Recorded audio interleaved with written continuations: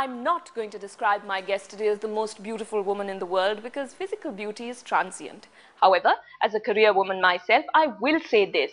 She is a role model in a country where working women still have very few role models. She has never given us this cliched statement so many Hindi film actresses make, I'm focusing on my career right now so I won't get married.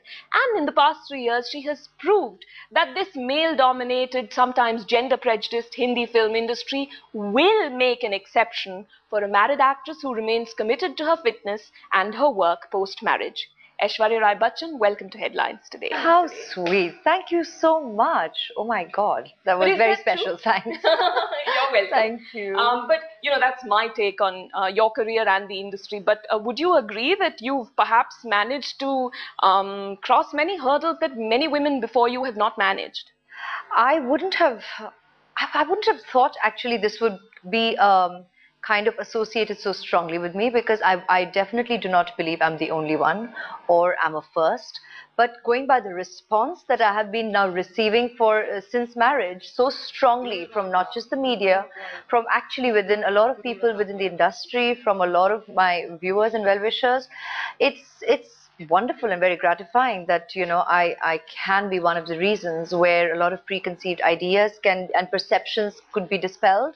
It is a good feeling, but it would be unfair on my part to take the credit solely, because I think it's more so because of the like-minded professionals I have met.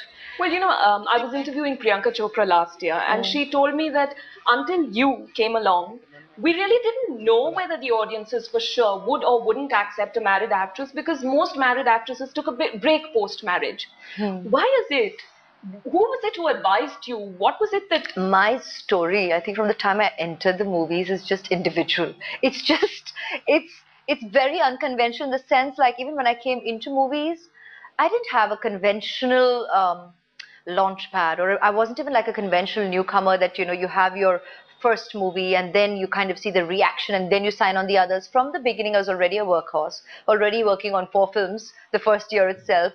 And so in that sense, and I think even the way the industry welcomed me, which is I'm very, very grateful for, it wasn't like a conventional newcomer. They already regarded me with, they of course ended up giving me a lot of responsibility in the kind of roles that I had very early in my career, and hence the expectations that I had to live up to, and hence there were also disappointments where people felt, you know, she really needs to get her act together in terms of the acting craft. People weren't very generous, and they weren't very forgiving either, which probably a lot of the other newcomers will enjoy. And I think what happened with me during marriage, just to bring it down to what exactly you were asking me, was that very unconventionally, I got married halfway through a film. So I think the challenge, which we didn't even think about, but what was very interesting was when Jodha Akbar released, neither could the viewer, the director, or us within the team pinpoint which part of the film I was Aishwarya Rai and which part of the film was Aishwarya Rai Bachchan. I mean, and that I think in itself is a statement. That to me is the larger picture, that you need to know that nothing necessarily changes. So there's no need to change and alter perception. I have never understood why producers, I remember once talking to a director about Madhuri Dixit immediately after marriage, and he assured me, because he didn't realize that I'm a super duper feminist, he said, don't worry ma'am, he said, don't worry ma'am, I've given her a role that suits a married actress. What on earth does the industry mean when they say a role that suits a married actress?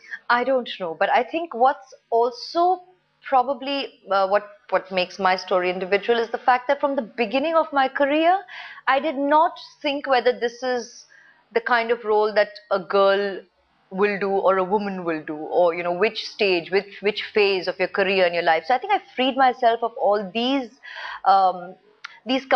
kind of manners in which an actor her career can be compartmentalized into phases. I think I kind of broke that from the beginning. That took guts. That took a lot of, I remember the initial years of my career, people would be like, but why? Don't you think you should do these dhamal films, do the more fun-loving films, and, you know, become this permanent pair of the reigning superstar hero, and then you have these string of hits to your career. I didn't have that many hits. But I was working in a variety of cinema. I was not working in regional cinema because I did not have work. I was working because I managed to schedule it into my diary, and hence I'd be working with filmmakers. Okay, it's interesting. There are two things that you brought up, which, I mean, one is that you said there was a lot of criticism of your acting initially. People weren't kind. And No, not all, but I'm just yeah. saying, like in the sense. But did it, I mean, because of course there's been criticism of your acting, but what have you learned from it? And do you think you've learned from it? Look, there were two ways of looking at it. Like I said, I think that criticism was only fair, especially when I was treated like the superstar from the beginning. I was not treated like a newcomer. So if on one hand I have all this going so good, I'm getting the best of roles, I'm working with the best of directors, I'm getting a very good salary. So at every point in time, I've not been, treated like a newcomer. Hence, obviously, the expectations to deliver like people who had already had 10 years of experience ahead of me, because that's the kind of place I was being given on celluloid. On my part, I knew my reality that, look, experience is going to be the greatest teacher, and I have to learn on the job while at the craft. The best I could ask for was working with the best of directors and with incredible teams. So, thereby, a lot of my choices was to participate in cinema. Keep it versatile, work with a variety of people, even if it meant that, people could turn around and say, so this director didn't repeat you. I could have easily been doing that, but it was important to work with so many different people in my career because I had to have that variety of experience in my life. Also, I think the biggest certificate for me and the most encouraging aspect was that the directors had faith in me. And this is the best of the directors of our business. And if they have faith in giving me roles, they were not treating me just as a pretty girl in their movies. They were giving me women of substance to essay, albeit within their own little genres and within the parameters of the best that they had to offer to leading ladies. Okay. One interesting thing is that Guzarish's release date has actually coincided with your Miss World. One of your fans reminded me that it was on November 19th, 1994, that you won the Miss World contest. Yeah. Brand Aishwarya Rai has been so associated with this line that's almost become a cliche, the most beautiful woman in the world. Um, how important has it been to brand Aishwarya Rai to be able to be defined that? If it is used, it is used. I haven't coined it. I have only worked. I've just been a workhorse, I think, from the beginning. You've been grateful for it? Absolutely, absolutely, and especially because it's from the beginning. And I'm genuinely saying from my personal experience, what's made it so special is that it's always, believe you me, been beyond the apparent, and that's what's made it so wonderful. When I got the title, for me, I said my mission was to make it about. It was not just about being a beauty queen. It was not about wearing the crown at every given opportunity. For me, it was my one chance at representing the Indian woman on an international platform.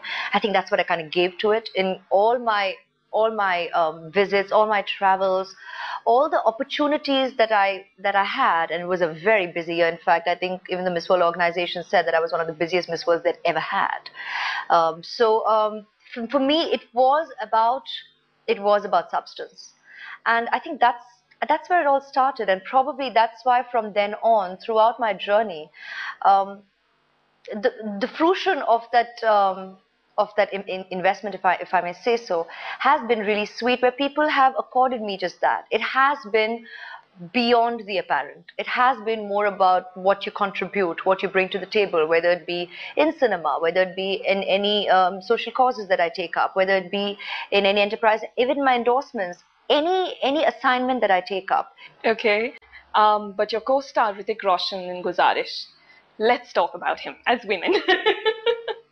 Apart from being gorgeous, and I know you've been asked what's the secret of your chemistry with him, but okay, I want to say that your chemistry with Hrithik reminds me a little bit of the SRK Kajol chemistry, because they're crackling. I think this has got attached in perception, and I don't think it limits itself just to us. When it comes to Hrithik and me, we have constantly said that I think we have worked in three incredible pieces of cinema in terms of course, distinctly different in genre, in the kinds of the films themselves have been hugely successful. So it's not that they've not been successful in that sense. People have liked the characters, they've liked the narratives, they've liked the films, and thereby when we say it, we genuinely mean it. What you're seeing is the chemistry between the characters. And if it's written in there, I mean, we are passionate actors. Believe you me, we infuse it into every narrative and every film that we work in, whether it's with each other, whether it's with others. You actually go and commit as much to every script. But if the moments have that potential of magic, then definitely, I mean, like we both keep joking. We said tomorrow, God forbid, at some point in time, if we get a film where the film just doesn't work, we can already see the headline saying, has the chemistry gone out the window? So now you think he has chemistry with somebody else and she has decided not to put out the chemistry altogether, and there'll be all these other stories floating. But So you're saying you've got magical scripts. I think definitely, and we've got very magical characters with wonderful moments. And you and Hrithik have got more magical scripts together than you and he, you or any of your other co-stars, and he actually, have any of his co-stars. And I'm being very, very honest here, and this is what, in a way, I cherished throughout for a large part of my career, where because I was not a constant pair with any one individual, with any one male colleague for the longest time, up until probably now people talk about Abhishek and about Hrithik in terms of the maximum work that I've ended up doing with them, and more recently, I guess, concentrated. I still remember whether it was okay, when Bobby and me came together, there was this whole thing about two good-looking people, okay, but the film just didn't connect for people. When it came to Hum Dil De Chuke Sanam, they found me equally crackling with both the leads of the film. So much so that afterwards I ended up doing more work with Ajay, and when I was with him in Raincoat, and even one more film we had done. Crackling. And believe you me, I got more offers with Ajay. You got more offers with Ajay than with Salman. Yeah, despite the sparks on screen between you and Salman. And they said about me and Shah Rukh, even though we played brother and sister in Josh, they spoke about us in Mohabbatein, where I was so fleeting. I was a ghost in that film. They're so fleeting, but people could see the chemistry. And then in Devdas, there was plenty spoken about. There was about with Sanju, even when I just did Shabd, people spoke about that. Like we work very well together on screen. So I've enjoyed this with most of my co-stars that I've worked with.